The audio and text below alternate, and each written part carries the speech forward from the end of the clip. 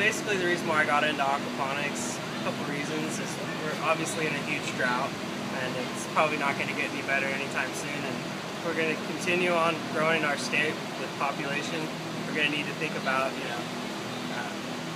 using our resources wisely, especially water. This kind of a system, we use 90% less water than traditional farming, and you can grow an organic product, and it's just better in general. And then the other thing is you're controlling the environment, you're able to keep the bugs out, and it's a continuous product every single month. It's only going to grow, it's going to be a huge industry. Not only can you produce vegetables, but you can produce fish.